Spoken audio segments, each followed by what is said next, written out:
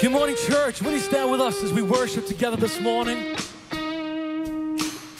Sometimes I wonder, is he faithful?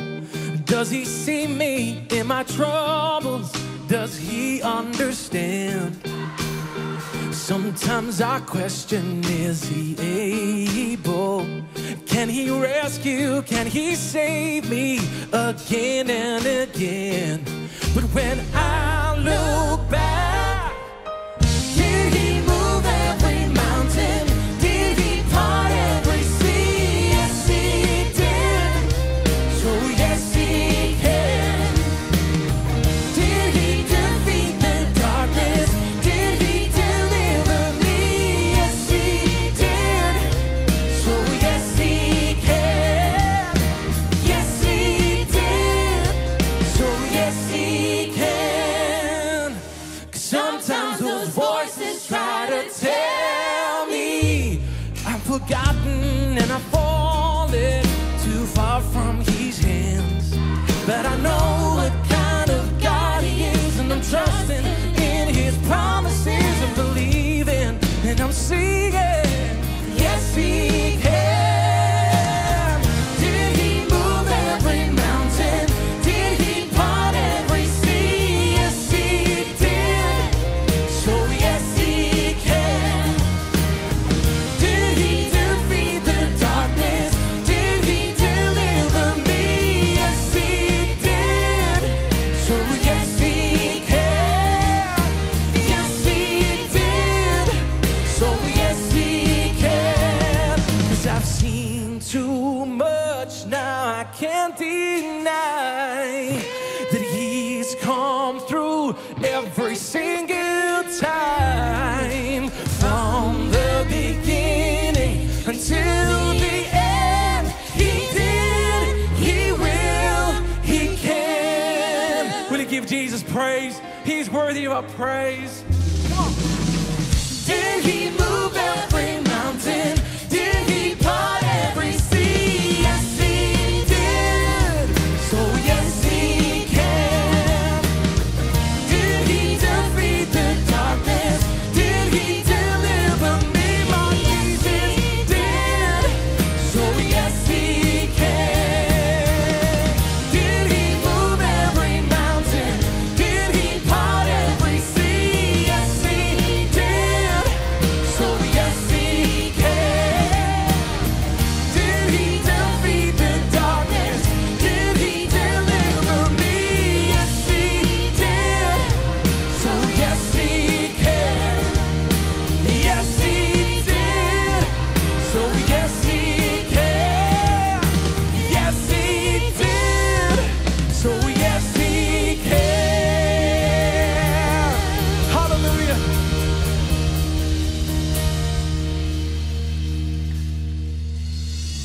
Lord Jesus, we thank you that we can give you praise, that we can lift up your name. You are worthy of praise, Lord. We thank you, Jesus. With you, we stand on the firm foundation. We love you, Lord. We love you, Jesus. Why would I worry when giants come calling my name? My God is so much bigger than troubles I face. And why would I hunger for power or riches or fame? My God is so much better than all of these things. So I won't be shaken, and I won't be moved. My God is faithful, his promise is true. So I speak to the mountain, it's time to move.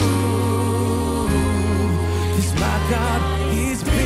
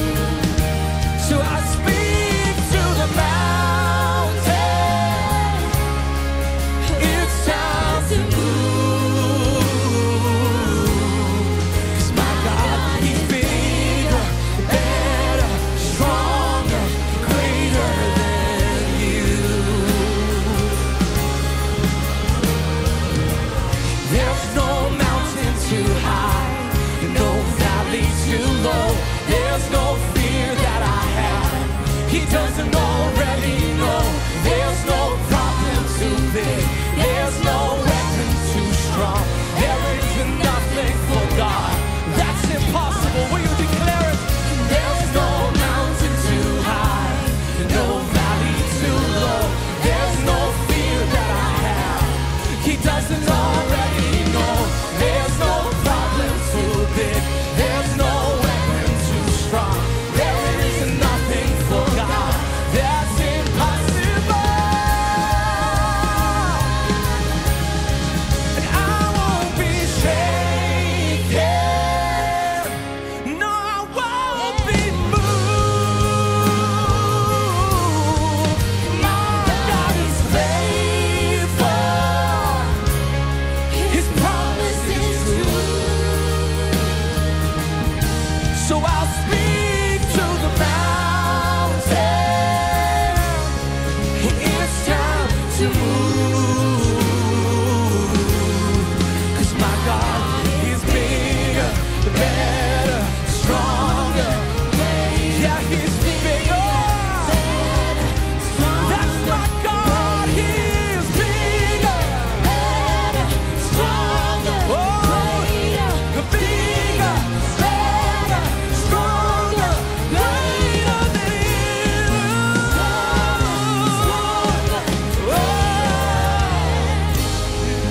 hallelujah. That is our God.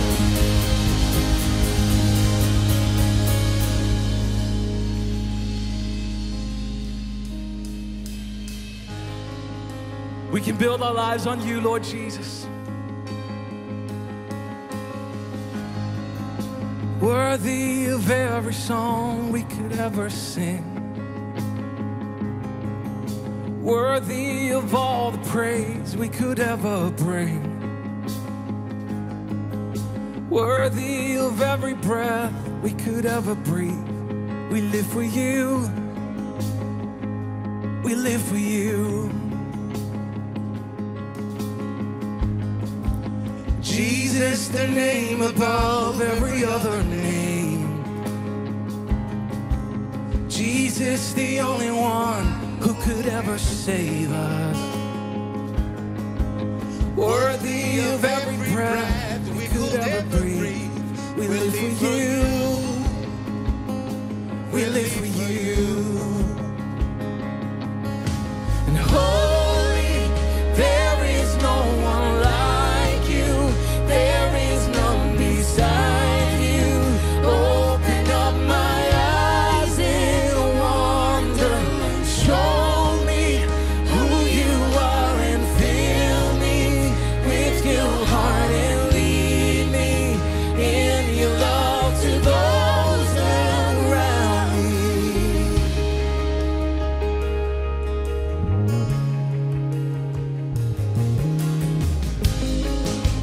Jesus, the name above every other name.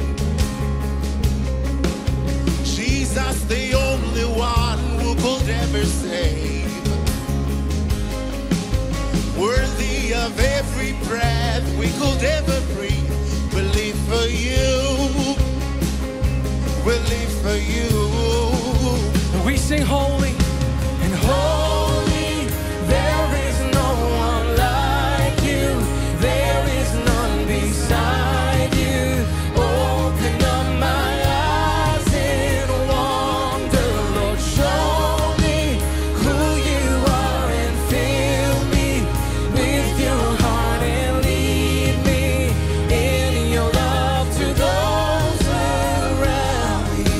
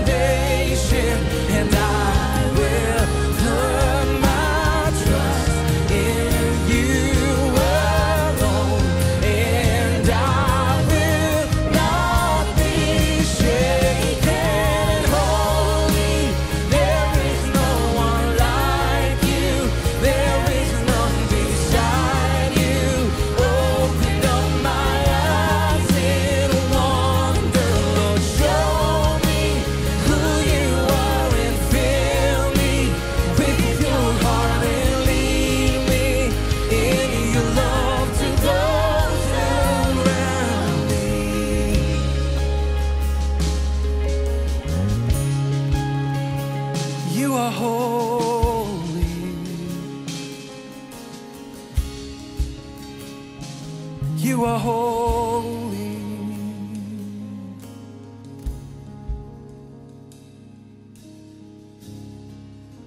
Jesus, the name above every other name. Jesus, the only one who could ever save. Worthy of every breath we could ever breathe. We live for you, Lord Jesus. We live for you. We live for you, Lord Jesus. We live for you. We just say that this morning. Oh, we live for you, Lord Jesus. We live for you. You are worthy of our praise.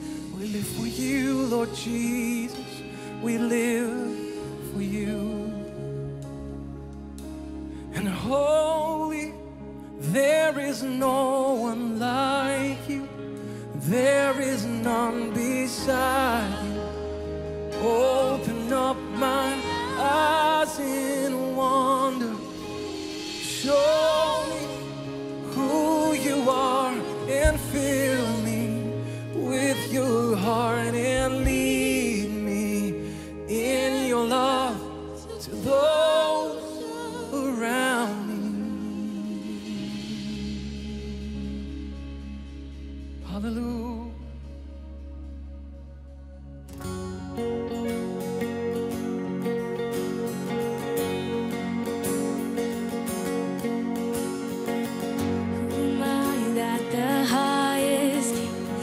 Welcome. I was lost, but he brought me. Oh, his love for me. Oh, his love for me. Who the Son sets free, oh, is free indeed. I'm a child of God. Yes, I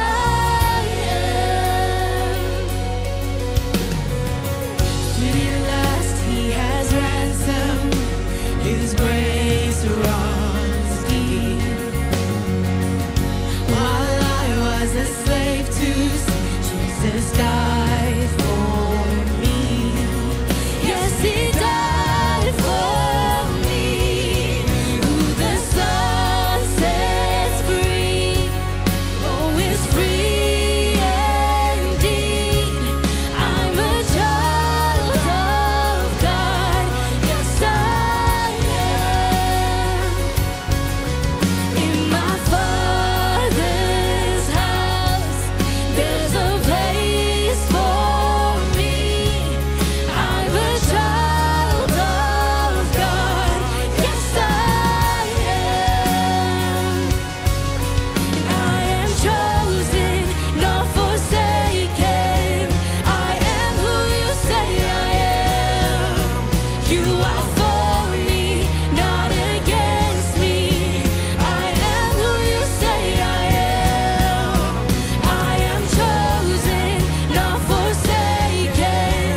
I am who you say I am. You are for me, not against me.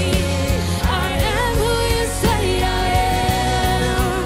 Yes, I am who you say I am. Who the Son sets free, oh, is free indeed. I'm a child of God. Yes, I am. In my Father's house, there's a place for me. I'm a child of God. Yes, I am. In my Father's house, there's a place for me. I'm a child of God. Yes, I am. I'm a child of God.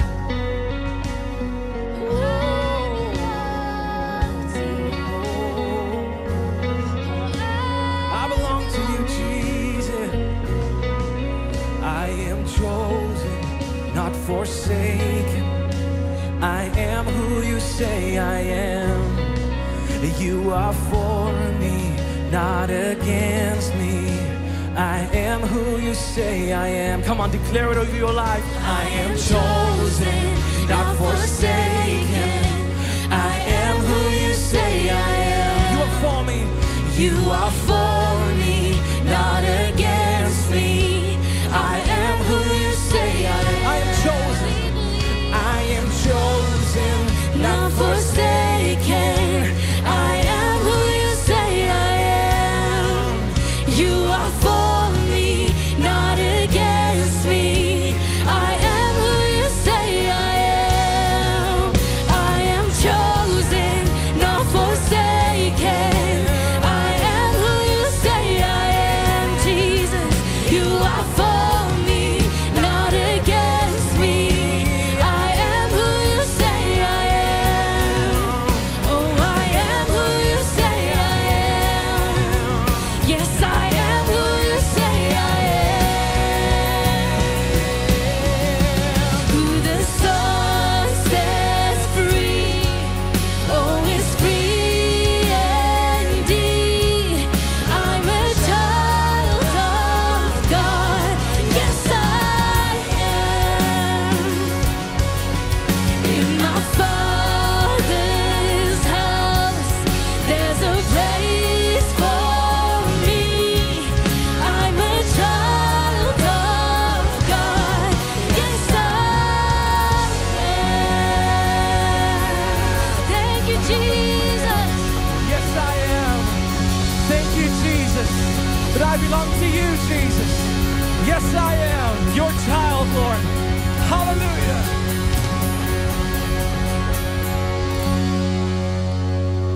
Lord, we thank you that we belong to you. We thank you that you loved us so much that you were prepared to send your son Jesus to die on a cross so that we might have victory today. Oh Lord, how can we not but sing praise to your wonderful name, Jesus? We love you, Lord. We thank you that you made room in your house for us, and that today we are not guests in your house, but we are family. We are your sons and your daughters, and today here in church, we stand as your family. We belong to you. We have identity. We have purpose. We have hope because we belong to you, Jesus. We love you. We love you, Jesus. Hallelujah. We pray, Lord, that you will just come by your Spirit this morning and do a great, great work in our hearts today. We thank you for your presence in the house, Holy Spirit. There is nothing like your presence. We give you glory. We love you. In Jesus' name, amen and amen. Will you give Jesus praise? He is worthy. Hallelujah. We're going to have a great Sunday. Before you sit down this morning, please turn around, just wave to say good morning. It's so good to see you. Thank you. Over to you, Pastor Lisa. Good morning, New Life Church. It is good to be in the house of God. Chris and I obviously missed church last week. We were a little bit under the weather. We are improving. We are healed. We are getting stronger in the name of Jesus. But you know, it was such a privilege. And amen. Yes, we all. That is God's promise to each one of us. His healing power and His strength and His mercy is renewed every single morning, and His grace is sufficient for us. No matter what we're going through, He promises us His grace. There's a song that says, it's not a really good song, so I wouldn't recommend you listen to the lyrics, but there's a song that says, I get knocked down, but I get up again, and you're never going to keep me down. And I really think that's what it's like to be a Christian. You know, sometimes the enemy comes, people come, they want to knock us down, they want to take away our influence, take away our voice, but you know, God says get up again, because He's in the business of getting up all the time. We haven't failed until we don't get up. Getting up is success. We don't fail backwards, we fail forwards. And just to pray for everybody who has suffered any sickness during this time. I know there has been quite a lot of flus and swine flus and COVIDs and goodness knows what. So we just really trust God for His healing blanket, His healing protection around every single one of you and your families at this time. Well, a very warm welcome to each one of you. You sitting here in the auditorium. That was going to actually say last week it was such a blessing that Chris and I, even though we weren't well, we didn't have to miss out on church. We sat in bed in our pajamas and had a coffee and we watched church online. And so what a blessing to have church online. And so everybody who's watching online, a very warm welcome, a good morning to each, a chilly good morning to each one of you. And we trust that you enjoy the service with us. And if you are new, we would encourage you to go through to our website, head over to the Connect page and send us some information. And we'd love to get in contact with you. And then obviously those that are here in the auditorium, a very warm welcome to each one of you. And if you are new, you can head over to the the welcome desk where there will be someone to help you. And you always need to remember something about church. We never have load shedding at church. The reason we never have load shedding at church is because we have got a very, very big generator. And so don't ever let load shedding keep you away from church. If you haven't managed to blow dry your hair, don't worry, just stick it in a bun or stick it in a cap or put a scarf on or do something or put a hoodie and just a beanie, whatever. Just come to church. It's important, and we can always promise you that the coffee is hot at church. So if you're needing that fix for the morning, not just your Jesus fix, but your coffee fix, please come through to New Life Church. A few quick announcements. This coming Sunday is Discover Your Design. It's our Growth Track Part 2. It's all about discovering your gifts and your talents and the way that God has made you. And He's made you for a purpose. And so often we look at somebody and think, I'm not like them and I wished I was like them. And the reason you're not like them is because God didn't create you like them. He created you like you, uniquely made.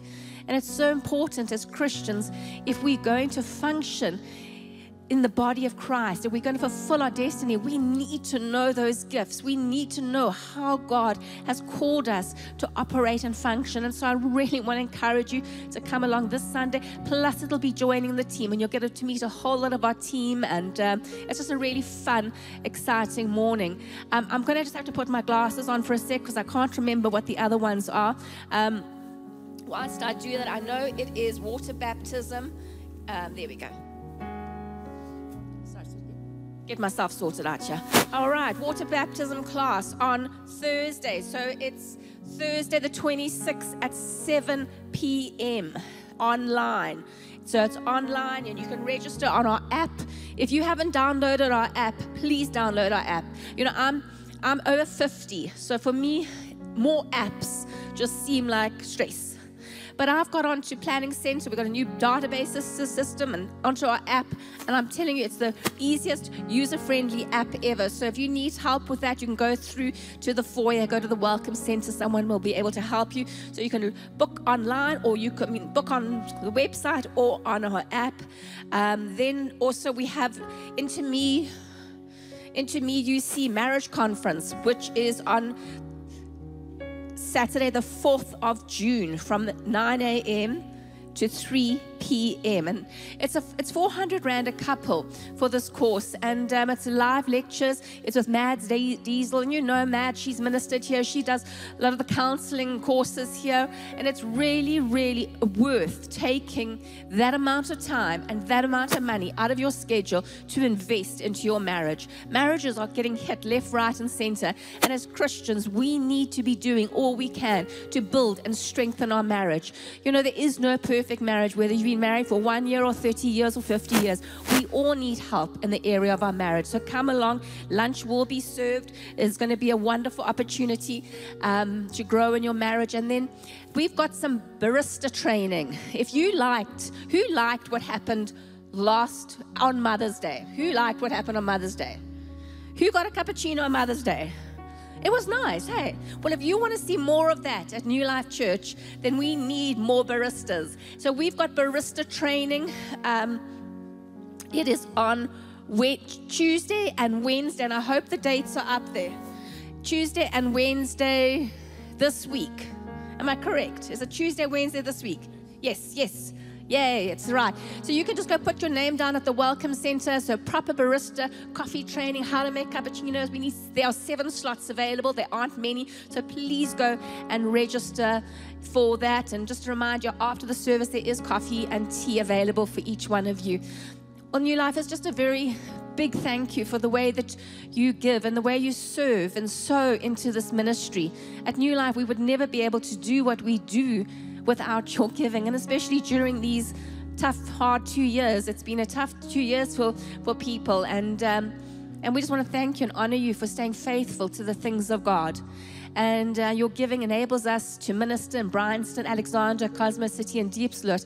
And at the moment, we are able to feed 325 people per month. That's a whole month's food for a person. And you know, it is amazing, and it's 25 people that are in our churches that would not have if it wasn't for you. And we would like to get that number, obviously increase that number. But New Life is just to bless you as you give. The Bible says more blessed to give than receive. And it truly is. It truly is more blessed to give than to receive. But you know, with God, we have such a loving God. You know, He's got the one up on us all the time.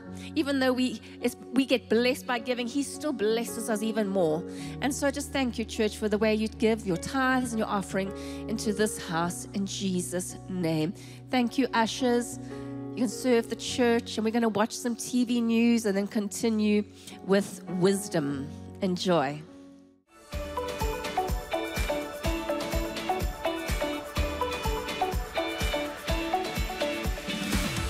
Hey everyone, whether you're with us in person or online, we're so glad you're joining us today. A lot of great things are happening here at New Life. Here are just a few.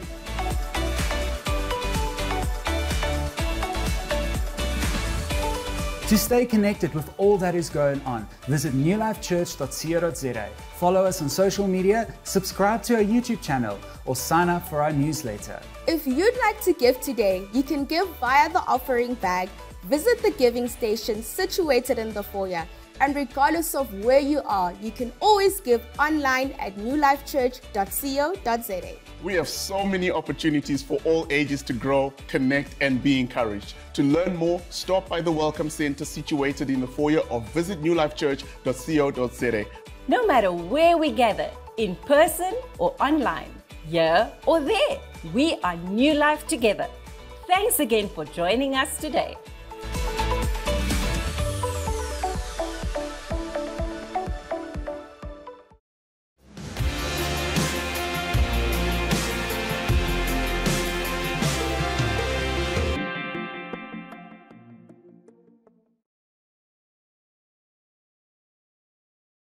Good morning, everybody. Good to see you. Almost preached with my mask on, but maybe it's a good thing. I have no symptoms, and so my doctor said I'm all good to be here. And thank you for your love and your prayers, and grace and healing to everybody else that has been undergoing or going through any ailments, illnesses. And may we just be conscious of, no matter what valleys we ever go through as God's people, that there's something that we can cling to. And that is Jesus Christ, the same yesterday, today, and forever. And He loves us and is helping us. And the Bible says, Jesus said, the thief's purpose is to steal, kill, and destroy. But Jesus has come to give life in its fullness. And so we might have some momentary setbacks and a few afflictions, but it cannot be compared to the beautiful glory that awaits each one of us and that is at work in each one of us. Amen. And just worshiping together with you this morning, just so conscious of God's great love and mercy for every one of you, everyone online and everyone here in Bryanston, that you are the flock of God, that Jesus is our great shepherd and He loves His sheep. He loves you and me deeply, and in these days we can be led by the great shepherd. The sheep know His voice. In fact, it was yesterday or 2 days ago, I received a little YouTube video from one of our members, and it was about a dear dad just sharing a story as he and his wife were looking back over the years and seeing the little daughter, some home videos, and baby had just been born, daughter just born, and he forgot this, but as he's looking at his daughter, she's crying. She's only 2 minutes old, And there he consoles her and he begins speaking to her and saying, I love you. And as she listens to her dad's voice, it's in that moment that she stops crying. A few minutes later, she's with the sister, nothing wrong with the sister, but she's crying again. And he comes back and he says, I love you, and mentions her name. And it's in that moment she stops crying and opens her little eyes. I mean, can you imagine a few minutes old? And she looks and listens to the Father's voice saying, I love you. And I believe that's a beautiful picture of what happens with the Lord for each one of us, that we can know that his voice says he loves you, he affirms you, he believes in you, he is helping you to fulfill the beautiful plan he has for you on this earth, and that you and I will reach our fullest redemptive potential in and through the grace of our Lord Jesus Christ. He's at work in us, amen? And we're grateful. We're great by the grace of God. I want to speak about wisdom. This is a series that we're just taking a bit of time on because it's such a beautiful, rich portion of Scripture, book of the Bible, that talks in and around so many different themes, relevant themes that pertain to all of us, and how that we can understand certain qualities to help us live a wise life. And we've said that wisdom from the book of Proverbs is all about the ability to do the right thing and make the right decisions in the many or vast majority of situations where the commandments of God or the moral rules don't necessarily address, like what career should you pursue, who you should marry, what house you should buy, etc., etc. So many different things. And so we've said that also wisdom is being competent with regards to the realities of life, the reality of God, the reality of who you are, the reality of a broken world and God's redemptive purpose in this world, and how he wants us to function in these interesting times. It's an adventure serving the Lord, an adventure. And when we look at the Church of Jesus Christ over the last 2,000 years, gone through its various challenges, but the church is growing in momentum. He is building the church, and the gates of Hades will not prevail against it. And so here we're looking at various qualities in order to live a wise life. And we're going to talk about a very important theme that I think every one of us need help in. It's the area around self-control. What happens when load shedding is happening a little too much and all of a sudden your temper wants to go beyond its normal threshold, and start doing silly things. And we are human, and there's moments the Bible says, be angry but do not sin. And so we all face various situations in our life where sometimes we can get out of control, and what the Bible talks about in terms of how we can live self-controlled lives. Because a man and woman without self-control is obviously not going to live a wise life, a God-centered life. It's not going to make the right choices in the heat of the battle, the pressure, the pain that sometimes we go through.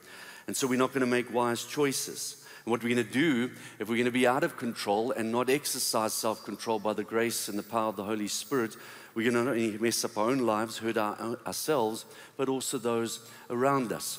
And I think sometimes our deepest regrets in life, unless we come to the Lord and experience His forgiveness, are some of the choices we made where we realize, you know what, I was out of control in that moment, and look at that. But that God does redeem when we look to Him and He helps us. And so we're going to look at 3 specific areas around the whole subject of self-control. The problem of self-control, the principle of self-control, and how we can practice self-control by the presence and power of the Holy Spirit. And I've titled this series, this message today, Broken Walls. Broken walls. And my prayer is that the Lord, wherever there's broken walls, would restore the walls in our lives. So let's look at the problem of self-control. Let's look at a pretty easy example. Firstly, we could understand, I believe that the Word of God, it's about God's Word, brings comfort, it brings encouragement, it also challenges us, it exhorts us, encourages us in the faith. Faith comes by hearing, and hearing the Word of God.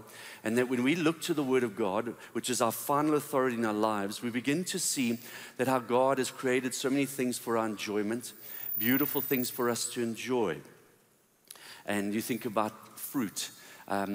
Even looking at this morning, looking through the window, seeing the frost on the grass. Here we're going through a different season this time, and so it's an enjoyable. It's a season to embrace and enjoy. here, but there's a balance. And so there's beautiful things that have been given to us, and we need to enjoy them, and things that bring joy and love. And then also we got to realize that even though things are beautiful and enjoyable, they can become extreme. They become excessive. We can do excessive things or extreme things with some of these beautiful things that have been given to us to enjoy. And so let's look at what Proverbs 23, verse 19 to 21 says. This is an easy example when we're looking at self-control. Listen, my son, and be wise, and set your heart on the right path. Do not join those who drink too much wine or gorge themselves on meat. For drunkards and gluttons become poor, and drowsiness clothes them in rags. And see here, the scripture is talking about those who are excessive, who've eaten too much, drunk too much, to a place where they're now drowsy. It's literally like they're vegging. They can't really function. They're just drowsy. And in that moment, they're not focusing on the most important things. They can't rise to do all the things that they're called to do. And this is not just talking about an individual moment, but this is speaking about people who are now almost addicted. There's a habitual behavior in terms of too much binge drinking, too much binge overeating. And as a result, they can't focus on the important things of life, like serving God, serving others, maintaining relationships, as well as making money and all these different important things. And as a result of that neglect, what happens, their life begins to fall apart. Now, there's a very powerful scripture we're going to focus in on the next few moments, and that is from Proverbs 25:28, which broadens this idea.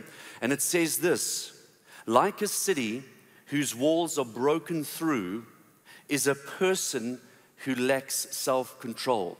Like a city whose walls are broken through or broken down is a person who lacks self-control.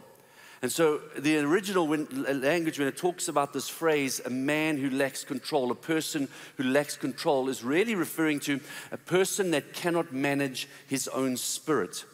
And so when we look at the scriptures here, the heart can refer to certain things. The spirit can refer to things. Normally in the heart, when the Bible's talking about the heart, it's not necessarily referring to our emotions, but rather talking about our core beliefs, our core convictions as to what we believe is most important in life, living out of those convictions and those truths.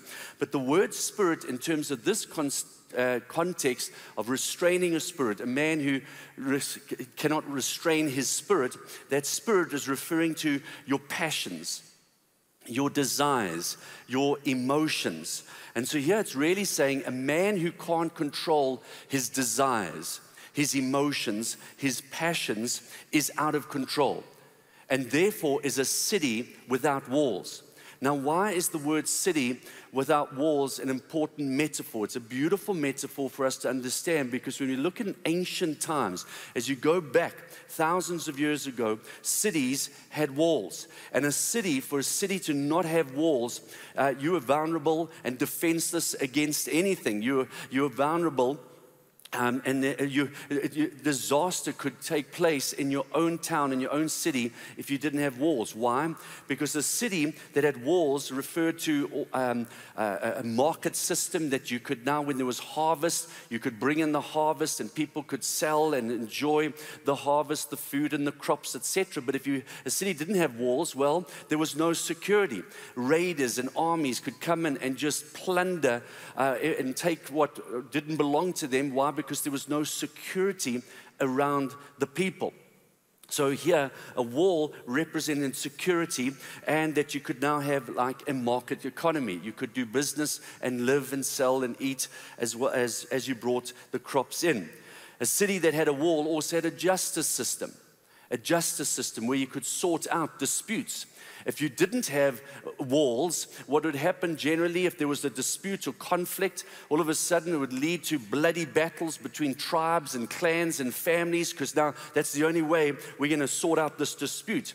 But a city that had walls had a justice system, and there was elders and council, and so now you could bring your dispute and conflict to the city councillors, and they would now administer justice in that and help make wise choices. So what is the scripture really referring to when it's talking about a city without walls is a man who lacks self-control? Well, firstly, let's see what the Bible's not saying. There are things that are here for enjoyment. Is the Bible saying that it's wrong to enjoy a good steak? Is it wrong to enjoy a glass of wine? No, the Bible's not saying, depending on your particular sensitivities to certain things. But what it is saying, if overeating, overdrinking, we see that it's not just referring to this, if that becomes the main way in which you deal with life, the desire for it has become disproportionate or disproportional. If anything, if any desire, if any passion for anything gets out of control, what it will do is it'll squeeze out the important things in your life and your life will fall apart. Just like a city was defenseless against the chaos and they were vulnerable to armies and invaders without a wall. So in the same way, a man or woman who's not going to exercise self-control by the power of the Holy Spirit is really defenseless against the chaos that inevitably is going to come into their lives. And so here the scripture is saying a wise man, a wise woman has realized the importance of exercising self-control in all the different themes of our lives. Otherwise, you're defenseless against what could come against you. A good definition in and around self-control is this. It's the ability to recognize and choose the important thing over the urgent thing at any given moment. Because within yourself, your desires, your passions are properly ordered. So the most important things are desired the most, and the least important, the urgent things, are desired less. And so remember, we're talking about a person who lacks self-control. He cannot manage his longings, his desires. They're not properly ordered, and therefore his whole life is out of control. It's not just that area. If we think about something like our own appetite for food, it's a God-given appetite. But here, if we give in to the urge just to always eat the urgent things, just the things that undermine our health, rather than eating the important things that maintain and nurture us, what happens, it's not just our appetite that's out of control, but our whole life can over time get out of control. Until the doctor has a meeting with us and says, listen, if you don't stop eating that or stop drinking that, you're gonna die. And so your life is out of control. And in that moment, we're gonna realize, wait a minute, I've got to now exercise this, make wise decisions of the important things, rather the important things of the urgent things. Another example could be maybe your mouth is out of control. There's a moment there where you always feel like I can just lash out and just ruin relationships, which are more important to maintain than to just vent your emotions and cut and ruin and break down people and break down relationships. And so the moment your mouth is out of control, guess what happens? It opens the door to your whole life being out of control, because now all of a sudden relationships are collapsing and being ruined. And so when you choose the urgent thing over the important thing, because the desires of our lives aren't properly ordered, your life is like a city without walls. It's defenseless against the chaos that can come in. And this is part of the problem of self-control. Now, there are many things that cause our lives to get out of control. There's obviously the classic addictions like gambling and over-drinking and overeating. There's also rage and anger. Sometimes our lives are out of control. It's our anger. Sometimes it's physical abuse and battering. It also can be things like sexual addictions. There's also eating too much, not eating enough.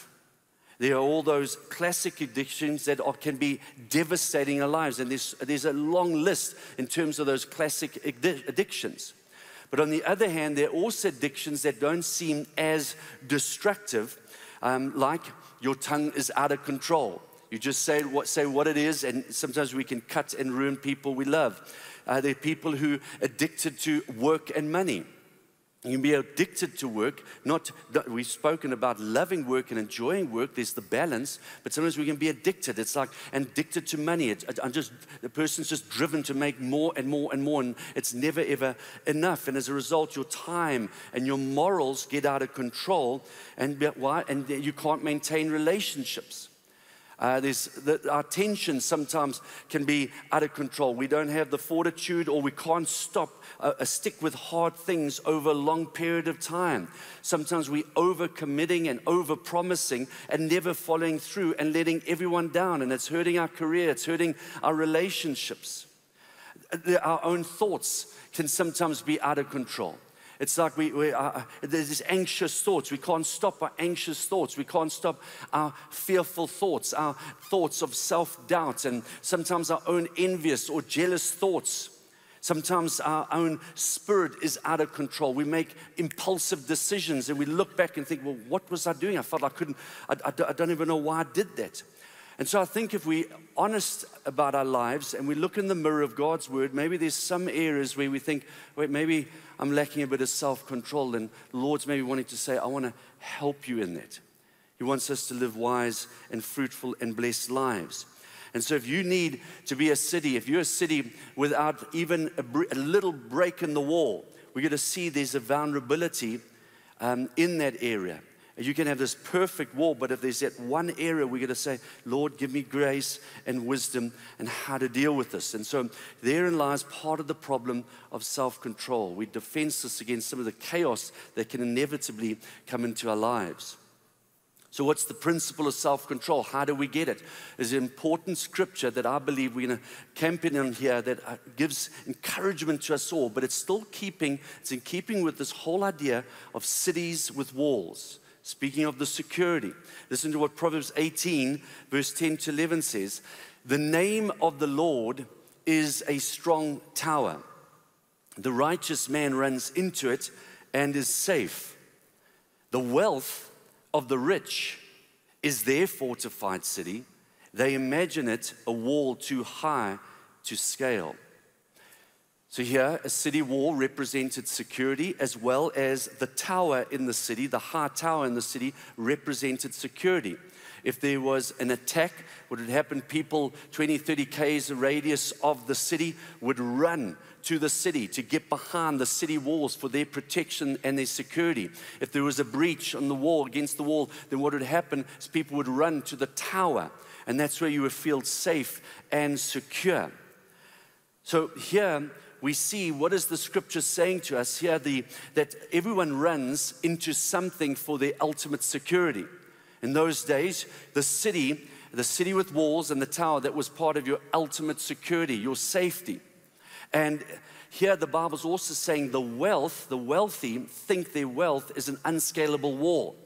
Now, it's nothing against having wealth, but it's that in their minds, people who have wealth sometimes think, well, that's my unscalable wall. That's my ultimate security. That's what I run into. That's what makes me feel safe and secure and significant. And so it means everybody on this earth has a wall, has a tower, something we run to. Everybody has a place of ultimate security where we say, if I have that, my life will be okay. Then I will be safe. Then I will be secure. And so the problem is that when you go into an imaginary high tower, thinking that's the only thing that's an unscalable wall, that's where I'll feel safe and secure, there's something that you think will give you that ultimate security, but what happens if it really can't? What happens to that thing that you really believe is your ultimate security can't really give you the security? Now, it's in this moment we might think, okay, well, Chris, yes, what's the big deal? What's this got to do with self-control, addictions, etc.? Yes, the wealthy go into their wealth. Other people go into their romantic relationships. Everybody goes into something. But what has this got to do with self-control? We know this, that most self-control problems don't necessarily have a physical addiction, a brain, physical, chemical addiction to certain substances. But what we need to understand is the followers of God, and in order for us to live wise, fruitful, fulfilled lives, you need to realize that anything besides God that you look to as your ultimate security will create addictive patterns in your life and mine. Anything besides God that you're looking to as your ultimate security will create addiction patterns in your life. It could be money. It could be your career. It could be a specific relationship. And so as you look to, whatever you look to as your ultimate security in life, rather than God, what it does, it can create addictive patterns in our life. And we could focus in and around addiction, how sometimes you're going through stress and pain, and so we look to something to relieve us of that stress. But over time, we need more and more of that thing. And now, what it does, it's not even dealing with the original pain is why we took it. Now, that substance and the abuse of that substance is creating its own set of problems. And it's been said at the heart of addiction is this thing called the tolerance effect. The tolerance effect. When you start with a substance at first, it gives you a high. And then that's why people will go back to it. And the tolerance effect really means this. The body gets used to, adapts to the substance. And so what happens is we need more and more of that substance to get that same level of high, that good feeling. But the problem is we never can really get it. And so what happens, and this is where the addiction starts, we feel that we need more and more of that thing, more and more of that substance to get less and less of that good feeling. And that's where it's a spiral. We spiral down, we get stuck, and that thing can drive you. Now, that's exactly what's going to happen if you and I put anything in the place of God in your life. If there's anything that is your wall, anything that's your tower, my tower, anything that's your unscalable wall, it's going to drive us if it's not God. It's going to drive us. You're going to need more and more of it to feel secure and significant. And it'll never give you what it should give you. It can be money, it can be a career, it can be certain relationships, certain things, certain substances. And what happens for people who understand the power of addiction, what drives the addiction is not just a longing, not just of the brain or the belly or the loins, as someone once said it, but it's really a longing of the heart for some fulfillment, for some wholeness. And really the heart for the longing and the desire of the heart of every one of us is actually longing for God. That's really what we're longing for. And so idolatry, idols like addictions, what they really do is they lead us away from the only one that can truly satisfy you, heal you and me and fulfill us, the Lord, God. And so we're not just talking about substances, we're talking about anything that you have made other than God as your ultimate security. So what are we meant to do when we understand this tension of the problem? What is really the principle of self-control according to what the scripture is saying? Proverbs 18:10 again says, the name of the Lord is a strong tower. The righteous man runs into it and is safe. The righteous man, woman runs into it and is safe. The strong tower, it's not money, it's not career, nothing wrong with those things. It's not substances, but it's the name of the Lord.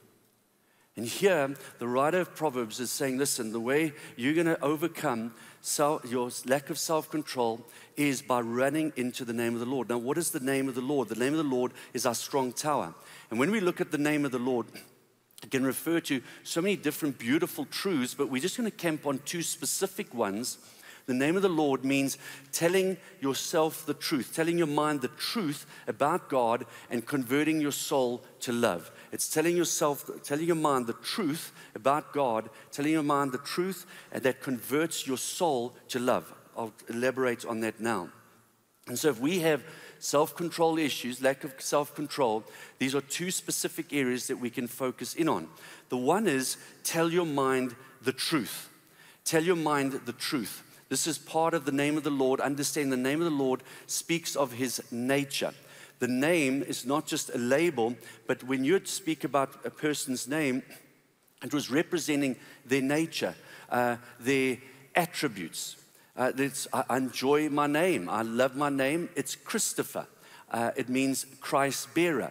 Lisa would say you need to declare and prophesy your name more often so you can start to bear Christ more often and into your life. But it's a good declaration. Now, your name represents attributes. And so the name of the Lord, the name of God, speaks of who he is, his nature. Just like Abraham, when his name changed to Abraham, the Lord was saying, you're going to be a father of many nations. Simon has a change of character, And now all of a sudden his name is changed to Peter, which means stone, that he would be a stone of stability. And that's exactly what he became. So the name of the Lord refers to who he really is. And so when the Bible is saying the righteous run into the name of the Lord, it's their tower. It's their ultimate security. What it's also saying to us, what we're going to do is we're going to forcefully tell ourselves who he is.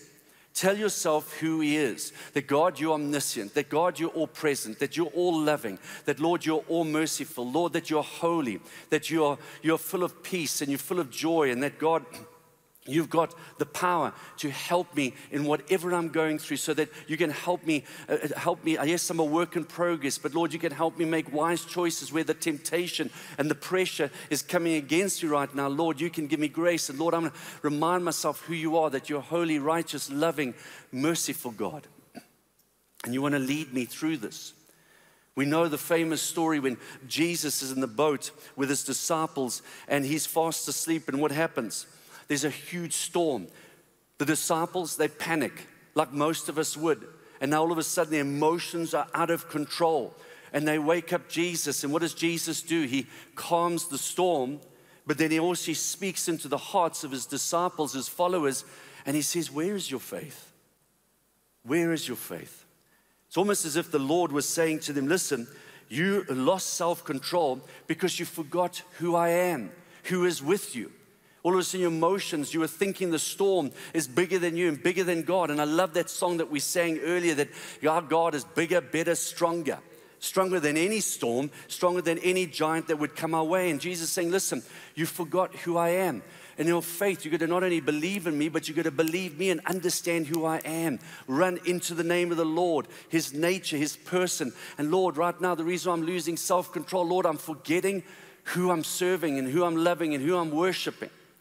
And Lord, I'm going to tell myself the truth when I'm facing certain challenges, when I want to do the wrong thing. And so it's telling yourself the truth about who God is, not what your feelings are telling you, what culture's baiting and telling us, what people in the office are telling us to do, but rather it's about knowing who God is and telling yourself that. Now, in the short run, that helps us when you're going through those moments, just to remind yourself who God is. Forcefully tell yourself the truth. The truth sets us free. But there's something that we're going to need deeper to happen in the hearts, our hearts, that I believe is the secret to self-control. Remember, guys, as I talk to you, please know, I stand behind a podium, but I stand here in the grace of Jesus and I preach to you the word. And I, like you, are a work in progress, allowing the Lord to do a work in me as he's doing work in you. Tell yourself the truth tell your mind the truth about God that also converts your soul to love. This is where we're going to convert our souls to love. This is where the word name, the phrase, the name of the Lord, not only refers to his nature, but also that God is not some impersonal force, but he's rather a person with a heart. We are made in his image, that he loves us, that he wants to communicate to us, that he wants a personal love relationship with you and me. He loves us. And so ultimately, self-control comes from what you love the most. Self-control comes from what you love the most. This is important. This is how self-control works. Beautiful story. It's about a man called Jacob, and he has his own journey of redemption. And yeah, God is setting him up for some great things in his life, and he falls in love with this woman called Rachel. And the Bible says Rachel was beautiful. And so here, he's fallen in love with her, and he talks to Laban, Uncle Laban, and he says, I want to marry Rachel. And Laban says this, he says, you're going to have to work for me for 7 years if you want Rachel. And so Jacob makes the decision to do whatever it takes to have his Rachel. And this is what Genesis 29:20, and this is part of the secret of self-control. Never seen it this way before I researched this. So Jacob served 7 years to get Rachel. But they seemed like only a few days to him because of his love for her. Because of his love for her. You would think after the 2nd year working for Laban, he must have thought to himself, well, this is getting long and laborious and tedious. I'm getting tempted just to do the wrong thing. And do I have to really pull myself together here? How can I really exercise self-control? But you know what? Here the Bible is saying, It didn't even seem like self-control to him. Why? Because he loved Rachel. He was so passionately in love with Rachel that he was prepared to exercise the self-control. It was his love, it's what he loved most. His self-control was coming from what he loved most. He loved his Rachel. And as a result of being in love with his Rachel, the 7 years went through so quickly. He was able to keep his emotions, his desires intact. Why? Because of his love and his passion for her. So, when we're converting our soul to love, which is part of the secret with self-control, as you convert your soul to loving God and understanding how He loves us, that gives us a dimension, a perspective in growing in self-control. How do we practice this? How do we practice? We understand the principle, telling yourself the mind, the truth, and also converting the soul to love, running into the name of the Lord, which is my strong tower. That's my ultimate security. Who am I going to love? There's a beautiful scripture in Titus 2, and this is what it says. For the grace of God that brings salvation has appeared to all men. The grace of God has appeared to all men. Speaking of Jesus, His kindness and mercy, the person of Jesus, listen to what the grace of God does for us. It teaches us to say no. The grace of God teaches us to say no to ungodliness and worldly passions, and to live self-controlled, upright, and godly lives in this present age. To hear the grace of God, the mercy of God is helping me live a self-controlled life. What is this saying? Grace speaking of His mercy and His love, also speaking of Jesus. Now, that's not how we've necessarily taught self-control. If you parents, sometimes and I know we haven't always used grace and mercy.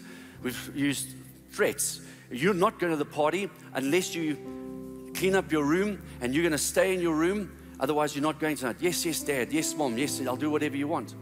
Over time, that doesn't lead us to really living self-controlled lives, threats and fear and all those things. That's not how Jacob got control. He got it because of his love, because of grace. Important principle for us here from Titus, it's saying, for the grace of God appeared.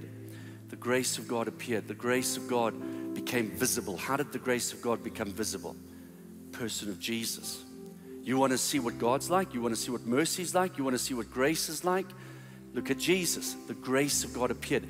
People had a first-hand revelation of seeing grace that was appearing before them. Jesus was born. He lives a sinless, self-controlled, loving life, serving people. He dies for our sin out of mercy and grace for us, and He's raised from death.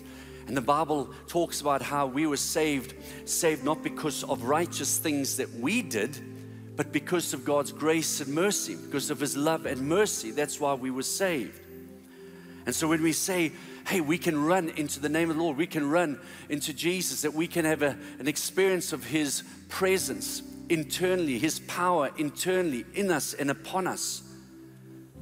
People run to the city and the tower to get security. It's how it happened in old days.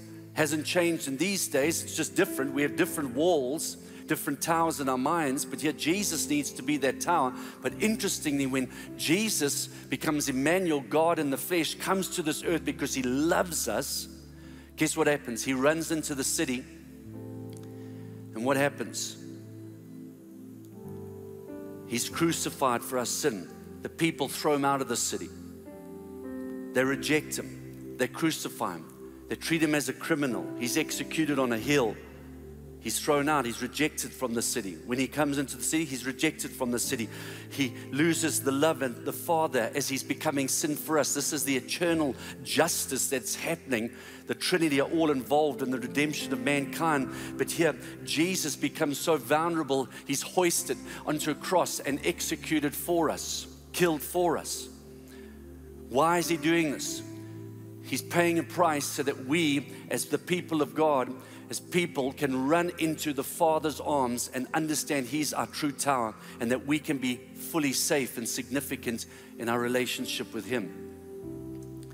Jesus dying on the cross for our sins, how was he able to endure such suffering, such rejection, such pain? What gave him that endurance? How did he get the self-control? I mean, you think about it, you realize the greatest act of self-control in history was Jesus Christ knowing exactly what was coming. He knew the rejection, he knew the abandonment, he knew the pain, literally knew the pain days before that he was going to endure for every one of us. How does he have that self-control? Even the Garden of Gethsemane, sweat like drops of blood. He knows exactly what awaits him as he's going to take the sin of the world, every sin committed by every human being, past, present, and future. But what does he do? He stays with it. He's beaten, he's crucified, but he stays with it. What enabled Jesus to exercise self-control in the face of pressure and persecution and temptation? He could have just said, I don't want to do this, it's too painful. But he's wise and he keeps the path. Hebrews 12:2. For the joy set before him, he endured the cross, scorning its shame. Think about Jesus, Son of God, part of the Trinity, has everything before he comes to earth. All glory, everything. What in the world do you give a man who has everything? What motivated, what reward would motivate Jesus to endure the suffering and rejection, abandonment, all those different things? The only thing Jesus Christ did not have before the cross that he had after the cross is us. You, me. You know what that says? The reason why Jesus Christ had so much self-control is because you are his Rachel. Passionately loves you and me. Amen? And I believe the degree to which you and I know that, we tell the truth, tell our minds the truth that converts our soul to love, that you and I was Rachel and that we can become his Rachel. It's part of the secret of self-control. It's why he endured the cross, because he loves you, he loves me. Now what happens when that begins to sink in your heart, that God is so passionate about me, loves me so much, he wanted to reconcile me, he's passionately in love with me, and that I need to make him my Rachel and pursue him and love him and put him first. When that begins to sink in, the addictions, the idolatries, the things that try and lead us away from the true longing of our heart, which is Jesus, over time, those things don't have the pull as they, yes, we'll always have the flesh, but that's why we're going to keep on running into the name of the Lord and being secure and nurture that love relationship with him. Titus 2, let's look at it again. It says, for the grace of God that brings salvation has appeared to all men. This grace, Jesus, his mercy, his kindness, his presence, teaches us. It's telling our minds the truth. It teaches us to say no to ungodliness and worldly passions and to live self-controlled, upright, and godly lives in this present age. And this is the power of the gospel. The Bible says, let's not be ashamed of the gospel of Jesus Christ, the good news that every one of us can have a right relationship with God. And that the gospel says you are so deeply loved and valued by God that loves you and has done everything to redeem us and save us. And that we can make him our Rachel and love him. And it's out of doing that, that's what gives us the power, that love for him, that love for us, to live self-controlled lives. And then verse 13 says, while we wait for the blessed hope. We as the people of God never have to lose hope. There is a blessed hope, the appearing of the glory of our great God and Savior, Jesus Christ. This is part of the secret of self-control. God is our strong tower.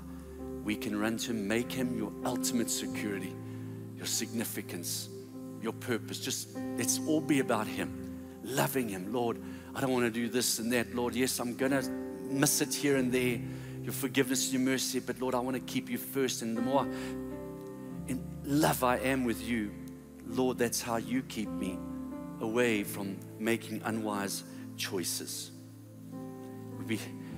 We're constrained by His love. We are moved by His love. My prayer is, oh Lord, Holy Spirit, can we just bow our heads? Holy Spirit, please help us in this. Please, I pray that we would really center our affection and our devotion and love on you. To open our eyes, our spiritual eyes, our psychological eyes, our soul eyes, our spirit eyes, just to understand how glorious and loving you really are. That we'd not allow the voices of the world and the enemy to undermine who you really are, that you exist and that you want to reward those who diligently seek you. And Lord, you've done so much already just through the power of the gospel, through your death, your burial, and your resurrection. And you did it for each one of us. Lord, let our hearts enlarge our hearts to be filled with love and worship of you. And to understand, Lord, you are prize. Lord, you are reward. Lord, you the center of it all, Lord, that we run into you, that we can run into the Father's arms and know, Lord, that we're secure and safe in you. In Jesus' name. In Jesus' name. Some of you actually just got to get that picture in your mind. We've been running to the wrong towers, but run to the true tower. That's what will set us free and affirm us and assure us that we are children of God. Can we pray, stand rather? And before we go, this is a beautiful song. It's all about running into the Father's arms. And let us, as we declare this song, let this be a desire of each one of our hearts.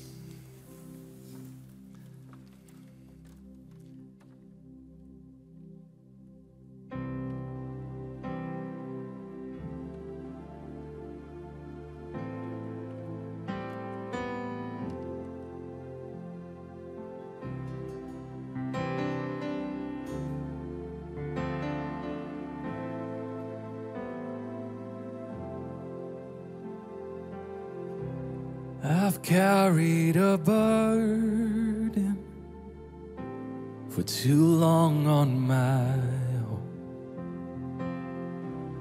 I wasn't created to bear it alone. I hear your invitation to let it all go. I see it now, I'm laying it down, and I know that I need you. Run to the Father, I fall in a grace. I'm done with the hiding, no reason to wait. My heart needs a surgeon, my soul needs a friend.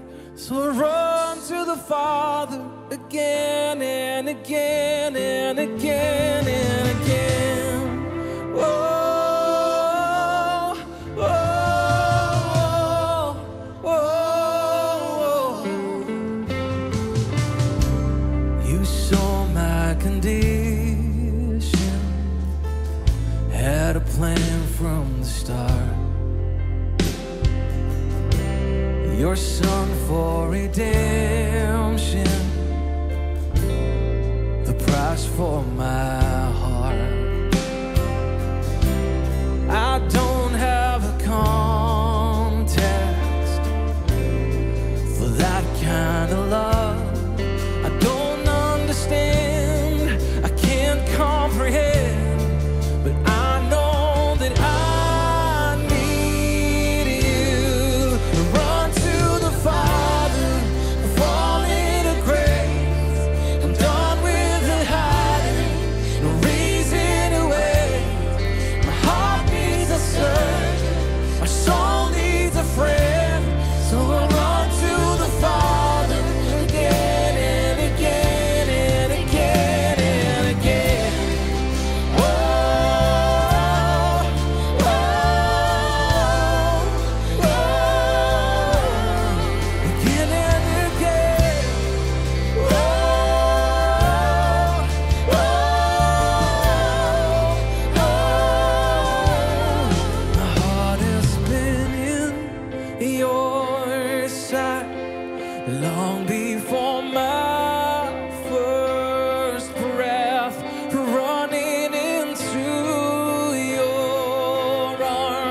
is running to love from death. And I feel this rush deep in my chest. Your mercy is calling out. And just as I am, Lord, you pull me in. And I know I need you now. I run to the Father, I fall into grace. I'm done with the hiding, no reason to wait. My heart needs a surgeon, my soul needs a friend. So I run to the Father again and again. I run to the Father, I fall into grace. I'm done with the hiding, no reason to wait. My heart found a surgeon, my soul found a friend. So I run to the Father again and again and again and again. Whoa, whoa, whoa, again and again. Whoa, whoa, whoa, again and again. Again and again.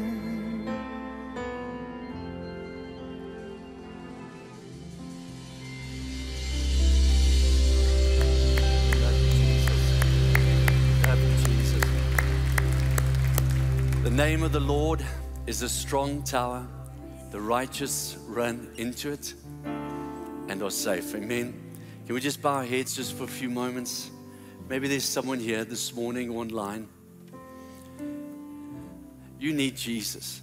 You've never ever made a personal decision to receive Jesus as your Savior and your Lord.